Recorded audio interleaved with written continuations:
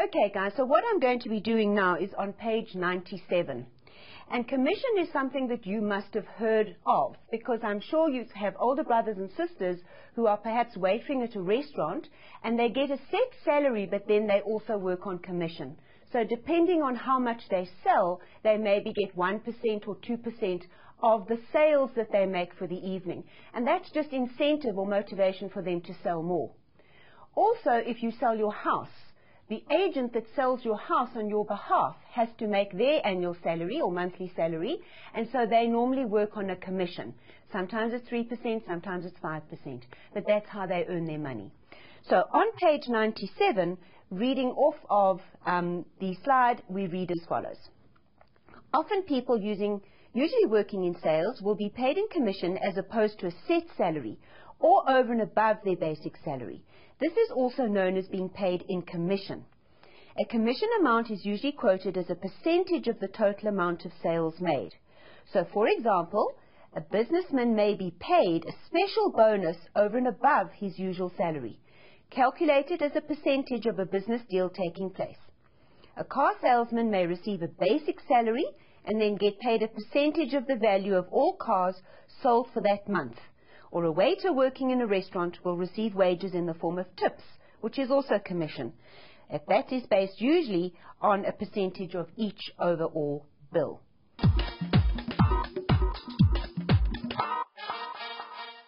Calculate the commission earned on sales of 22,000 if commission is earned at 11%. So what I would do is I'm highlighting things that are important for me. So I'm working out commission, and it's also earned at 11%. So I'm sure that you are with me. What is our amount that this person is going to be earning? Well, it's going to be 22,000. All right, and we want to work out what is the commission at 11%. So we're going to take that amount and times it by 11 over 100. And of course that means that we go back to our calculator. So it's 22,000, and we are timesing it by 11%. So again, we're going to pop 11 over 100 equals. So 2,420 is the commission earned. So what this means is that whoever had actually sold the 22,000 rands worth of goods is going to get this much commission added onto their basic salary. And clearly it's a huge incentive to work harder or to sell more, because the more you sell, the more your commission goes up.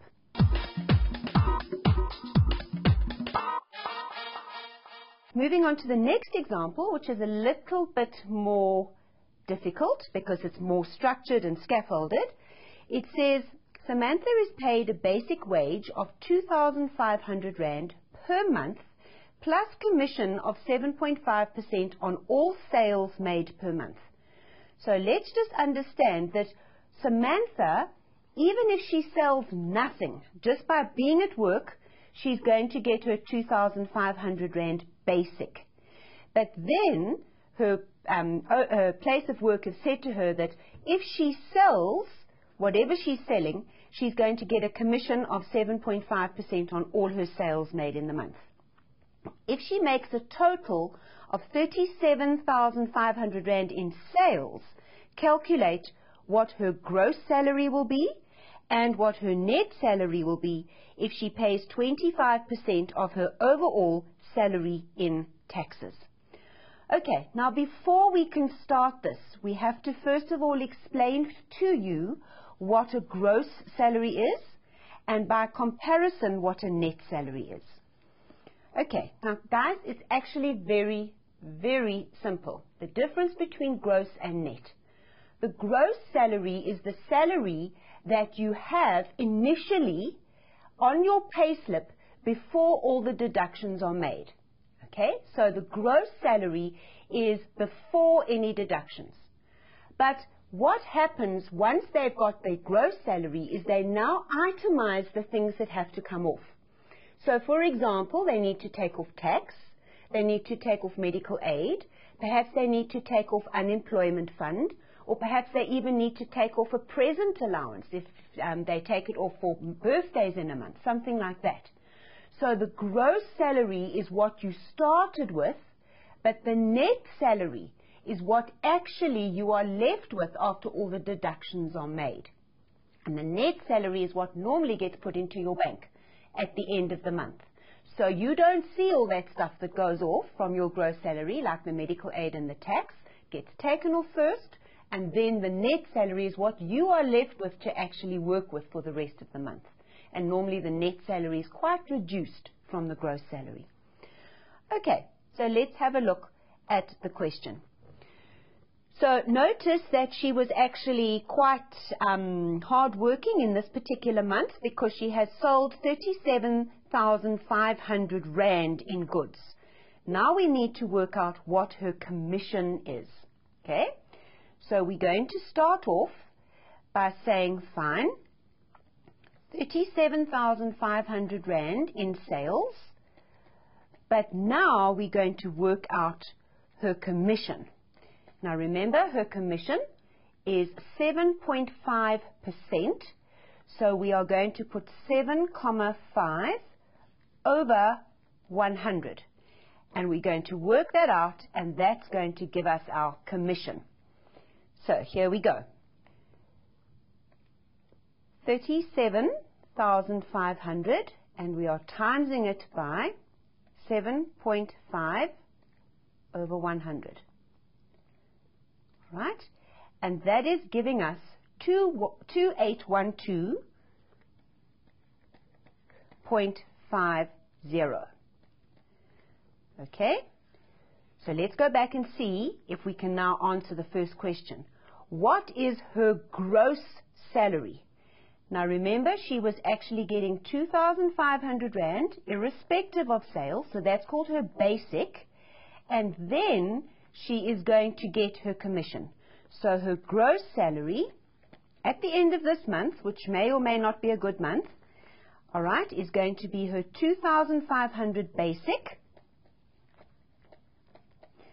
plus her commission, which works out at 2812.50, and that comes to a total of 5312.50. So we've answered our first question in answering what is her gross salary. Now it says, what is her net salary if she pays 25% of her overall salary in taxes? So in other words, they are wanting us to actually calculate 25% of her gross salary and to take it off. Okay? So that means we're going to take 25% of her gross salary, which is 5312.50. And guys, so often in class, my candidates ask me, what happens if I got that wrong? And I was now working out 25% of the wrong amount. Well, it doesn't matter. We would continued accuracy mark. So in other words, just as long as you take your gross salary and work out 25% of that, we'll still give you all the method marks going forward. Okay, so we've got to take 25%, and we are going to be timesing it by 5312.5, and that gives us 1328.13. Okay? Now that is 25% of her gross salary. But now can you see we're not done with the question because it says what is her net salary? So how much is she going to take home? And yes, of course, you've guessed we are going to have to say that her net salary is going to be her gross minus her deductions, which in this case is her tax. And so her gross was 5312.50. Her deductions, 1328.13. And if we work that out, it means that her net salary is going to be 3,984 Rand and 38 cents. Okay, now Samantha is in a situation where the only deduction that she's had to worry about is tax, but as I said earlier, in the real world, normally you also pay something called medical aid, and you also perhaps have to pay something called an unemployment fund.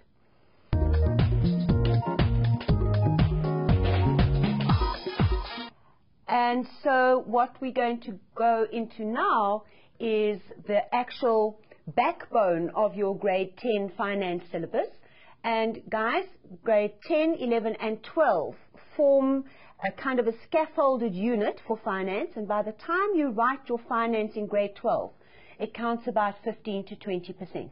But the basics are built here in grade 10.